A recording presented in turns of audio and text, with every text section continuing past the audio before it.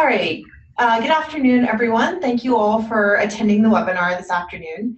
My name is Courtney Soderberg. I am the Statistical and Methodological Consultant at the Center for Open Science. And today we have our first guest webinar speaker, Alexander Etz from UC Irvine, as well as part of the JASP group, which he's going to be telling us more about. So today, as it says by the title of the webinar, we're going to be talking about using JASP for statistics, as well as how JASP and the OSF can talk to each other to make your analyses a little bit more reproducible. I just wanted to quickly go over how you can ask questions. In terms of after the webinar, you can also ask me questions or ask Alex questions as well. So here are a few links for both JASP and the OSF, as well as Twitter handles and emails. contact@cos.io if you have any questions about Center for Open Science or the Open Science Framework. If you have any questions about JASP, you can either email Alex or you can tweet at them at JASP Stats. All right, so I will hand it over to Alex for the rest of the webinar. Excellent. Hello, everybody. Today, I think I'll just go through a few short steps. First, I'm just going to show off JASP a little bit, show you how to use it, show its nice features. Then I'm going to show you a little bit of the OSF. I'm going to assume you can handle making your own account. I won't show you all of that technical stuff. Then I'm going to just go through how to sync all these things up to make your workflow a little bit easier. So first, let's just go into JASP here. So now you'll see that we're into the JASP screen. I'm just going to make it a little bit bigger there. So this is the welcome window here. So you have your version software here. And now if you are not keeping your software up to date, they do keep rolling out updates. And so you might get left behind a little bit there. Then we've got the file and common tabs here. The file tab is where you do all of your starting stuff. So you can see here we've got our recent files, we've got our computer files, the OSF. Eventually I'll show you how to do this. And then there are a few built-in examples which are kind of fun to play around with. So I'm just going to open up from my computer. I'm going to go into my downloads folder. And let's go to date modified here. There we go. So now that's all it takes to load the data. That's just a CSV file there. This can load in a few different types of data sets, CSV, text files. I think it can load in SPSS files in the latest release. So now you've got your window here. This has all the rows, participant numbers, columns, conditions, all these different things. And so you scroll over, you can see more. If you want to see all of it at once, you can go like this. So this has a lot of columns, but just a few are really of interest, so we'll just keep it smaller. So now we might want to see the descriptives of this, so we'll click descriptives up at the top. So this is where all of your action is going to happen. So we'll do descriptive statistics here, and now we've collapsed the data into the left over here. We can make it go all the way away if we would like. Then we can go to, oh, maybe we'll see participant numbers. Well, there are 102 participants. Conditions. Let's go to maybe the means. We can do some plots if we'd like, all this fun stuff. But we're just gonna remove that for now. Now for this data set, it's a t-test data set. So we're gonna go into t-tests, and then we're gonna go into this drop-down menu that just says independent samples t-test. So we click that, and now we're into the options panel here. Now, the options panel is where you specify all of the little bits of your analysis. So for this data set, the dependent variable is the mean NEO. So we're going to put the dependent variable here. Now we need to say what the grouping variable is. And in this, we're going to do rotation as the grouping variable. And so now you see that it just pops up into the table and it shows the t-value, degrees of freedom, and the p-value. And if you say, oh, well, I'm worried about different variances, oh, well, then we're going to say check equality of variances. And we see here non-significant test for equality of variances, which doesn't mean that they're equal, but it just means you might not worry too much. But we'll get rid of that. Now we could do the different t-tests here. If we wanted to do a little bit more robust, we can add the Mann-Whitney, and that just adds another row to our table. We'll take that off for now.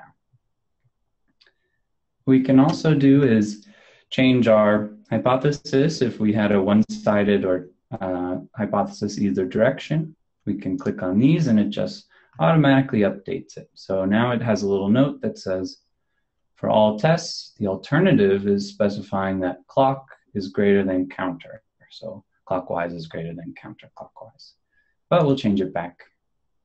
And you notice that every time I press a button, it all changes immediately in the panel to the right. Now, what we're going to also show is the mean difference between the groups, so the raw mean difference, and that's going to show up right here. And then we're going to say, well, we also want the effect size. So now we have our Cohen's d effect size. And, oh, but now we also want a confidence interval. So now we have our confidence interval on our Cohen's d effect size.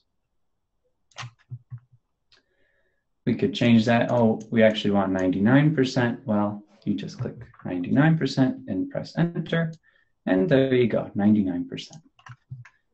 We can also do descriptives from here. And I'm going to show you just our plotting here. So we can do a descriptives plot. And that just does a standard dot plot.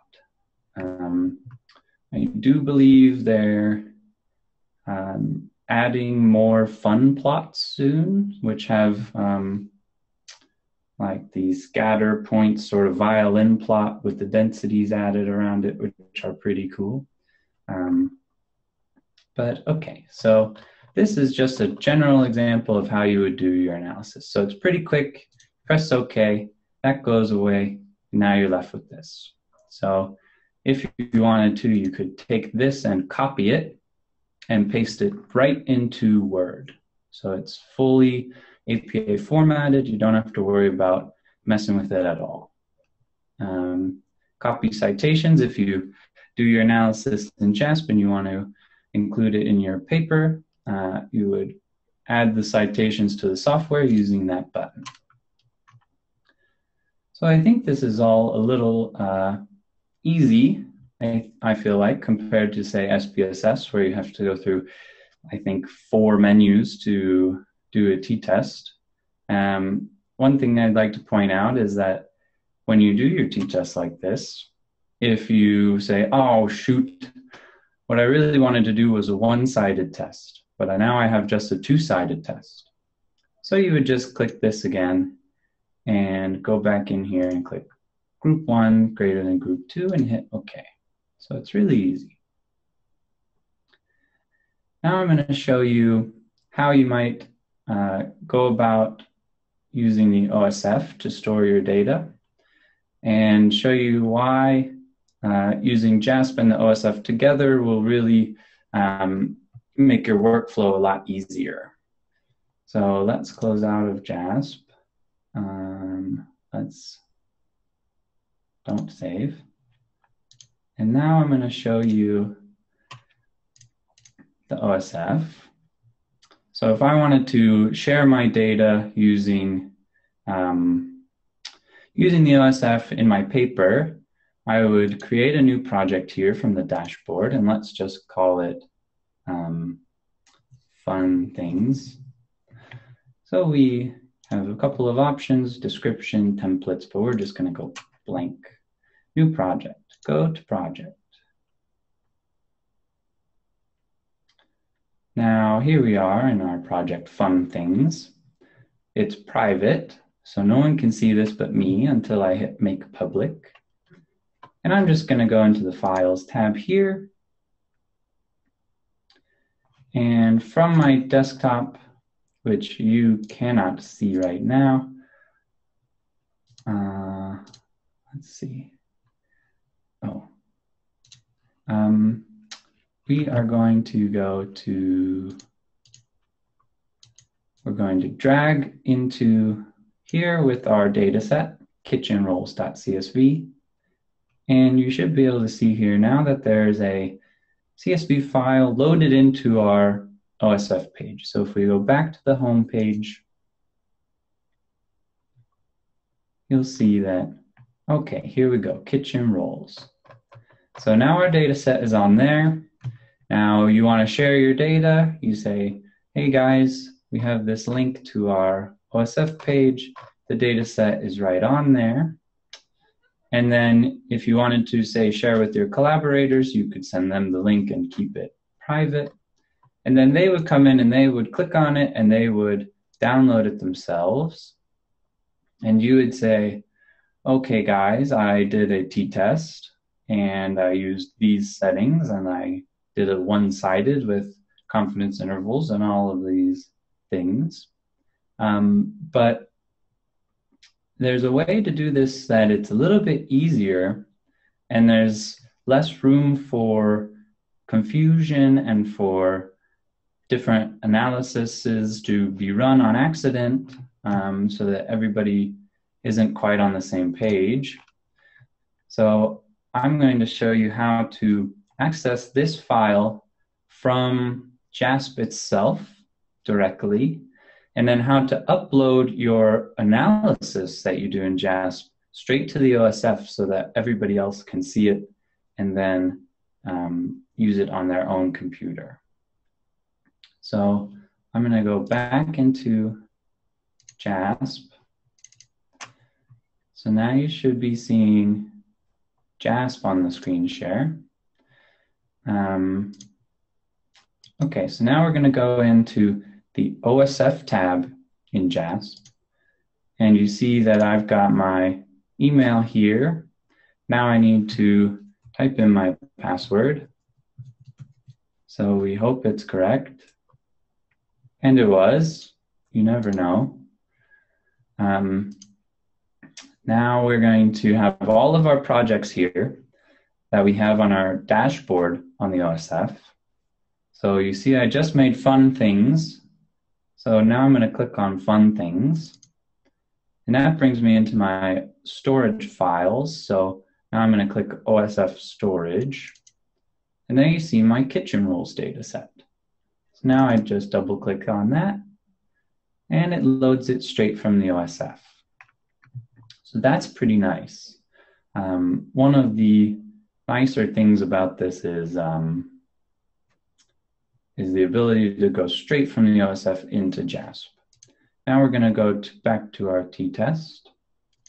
So we click on that from the top menu. We go rotation is our grouping variable, mean again. And I'm just going to go with that for now.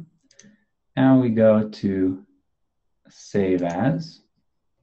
And you see that since we're in our OSF, we can save as straight to the OSF.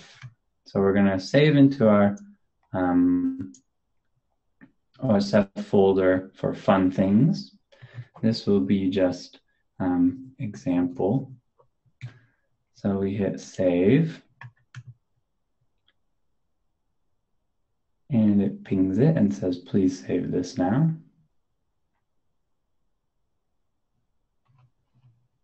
And now it's saved. So now if you see, you go back into File, into the Save folders. Now you see there's example.jasp. JASP is the output, .jasp file type is the output of JASP. So This saves it directly to the OSF, so there's not a copy on your computer. If you want to save a copy on your computer, you just save it to computer, and you would just name it here and click save. So now I'm going to close this data set, and you go back to common. Now it's gone, right? Now if I go back to my OSF page and refresh it,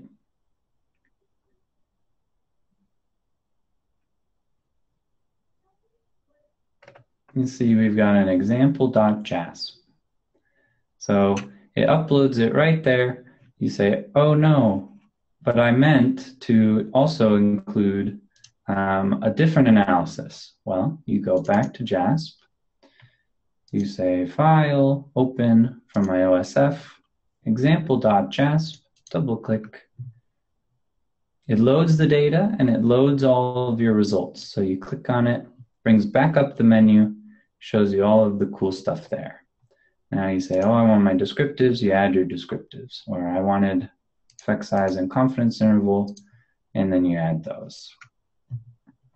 Now, there's a neat little feature here that I'd like to show you where you can add notes to this. So I'm going to click Add Notes, and now there's a text box here. So now I'm going to put a little note that says, this is the primary result. It shows a non-significant p-value.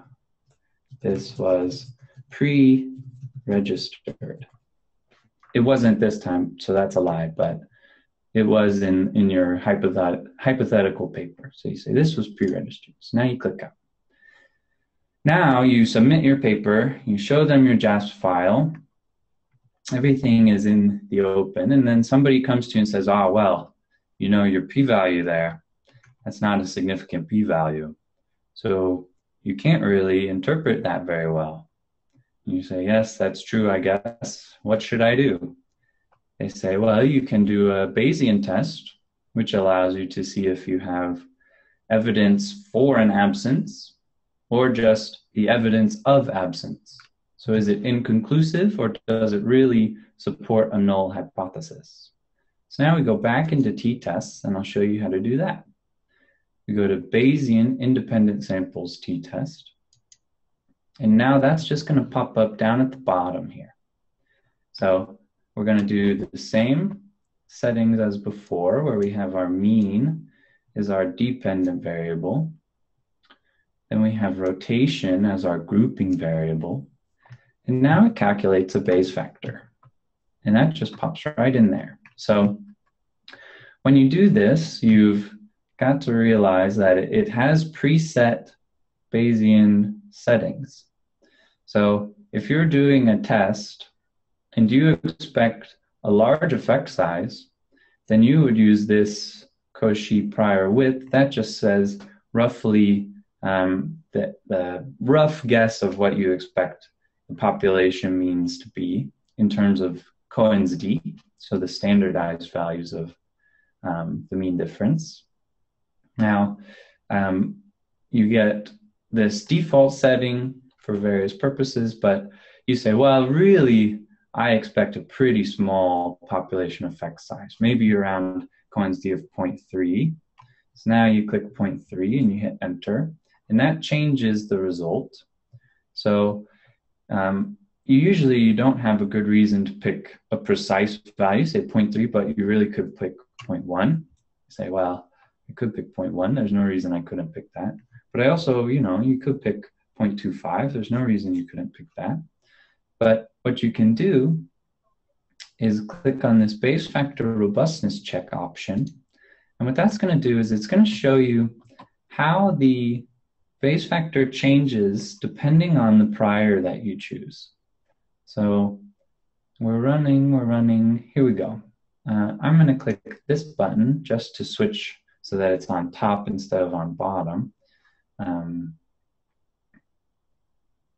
You can do it. There we go. So now we have this robustness check.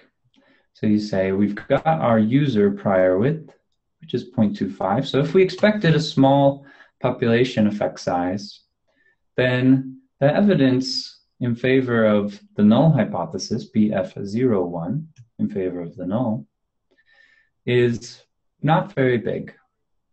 So this falls into the so-called anecdotal category. I prefer to just call these inconclusive. So these are just rough guidelines. There's no real bright line here. But if you were to expect a very large population effect size, like say you were studying, oh, I don't know, an anchoring effect, which are shown to be fairly large effect sizes, and you say, I want to see if some Southeast Asian population also shows anchoring effect sizes or something like that, then you would expect probably a pretty big population effect size. And so if you did, then you would have a little bit stronger evidence in favor of the null because you actually found a pretty small effect size. So now you can add this and you can say, add a note where you say, we expect a large population effect size, so blah, blah, blah, right? You can add your interpretations there, and then you click to get out of it. So now you want to push this back up to the OSF. All you got to do is go in here, click Save, and then click Save.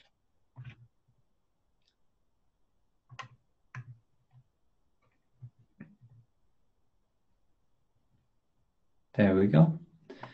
Now I'm going to show you again on the OSF. So we go back here. Now we're back. We're going to reload it. And you see that the files have, again, updated. So we're going to then, so now what we've done is we've instead of having to download the data set from the OSF, load it back into JASP, run the analysis ourselves, we've saved the JASP file onto the OSF where it can do version control, and it makes for easy sharing. Now, one other very nice thing about integration with the OSF is that when these JASP files are on the OSF, you can click on them like so, and it brings up a browser that shows all of the OSF results and all of your comments. So people don't actually have to have JASP installed on their own computer in order to see what's going on with your results. You can just send them this page. You see it's version 2. If you wanted to see version 1, you could do that. But we just say, no, we want version 2. So you've got this here, and you can see all of the notes. So anybody who sees it, you can say, you could put the citation, you could put the link to the paper, you could do all these things, and then we have our t-test. We might have put a note that says there's also a Bayesian t-test down below, but nonetheless, we have our Bayesian t-test, we have our plot here, and so I think it's a pretty simple use, right? You do your analysis as you do, you link it to the OSF through JASP, and it takes all the care of the rest all on its own. I would like to show just one more thing before I wrap up here. So let's go back into JASP. Now say you want to somehow your JASP file crashes or something goes terribly wrong and you can't access JASP or something like that. Well, if you have it on the OSF, of course, then that's safe. But say it's on your computer, so let's save it just to downloads. Example exists. Well, let's replace it. So now I'm going to show you a neat little trick. So we'll go to our Finder here. Now you see this, we have example.jasp in our folder. So if you were to double click on this, it would open it back up into JASP. But say your JASP broke or something. Well, what you can do is you can right click it and you can rename it. Where's the rename button? Well, let's just do this. So we rename it here, and instead of .jasp, we do .zip. So we save it. It says, are you sure you want to change this? You say yes. Now you double click it, and you have access to all of your data, your analyses, your all the different metadata and things. You have, what's in this folder? We have our, let's see. Oh yeah, that's our figures. So if you want, if you can't get in there, you've got to get your figures out. Those are saved in here as PNGs. And if you were to double click on the index, I believe it would pull up that the same thing you see on the OSF viewer. Now, let's see, what else can we do here? We've got a couple of minutes. Does anybody have any questions?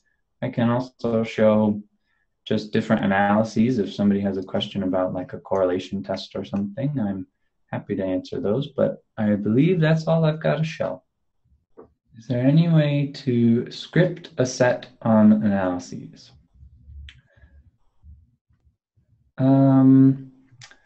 Well, no, there's not.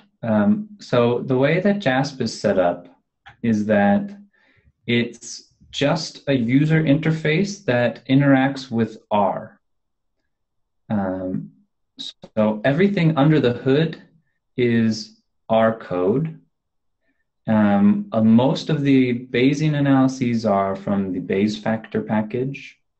So, and I believe all of the main classical tests are just using the regular R functions. And so if you wanted to do your own scripting analyses, you could get all the same results, but you'd have to do it in R yourself.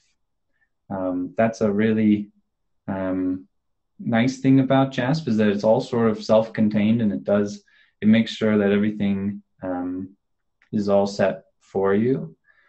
But of course, you know, if you're at the point where you want to do custom analyses, then I think you're already a sort of more advanced than most users, and so you would sort of be on your own using R for that. But R is pretty easy too. I mean, it's not too bad. Alex, if people wanted to see exactly what R code was being run underneath the JASP calls, they can look at all of that on your all's GitHub repo, correct? Yes, you could. Yes. So so this is all open source. So anything that you want to know how it works, it's all on GitHub. That's also where you put if you have a bug report, or if you've got a question or a feature request. That's the main way to interact with the software developers. Now, we've got Q&A teams and people on Twitter and on Facebook. So, yeah. There's another question here.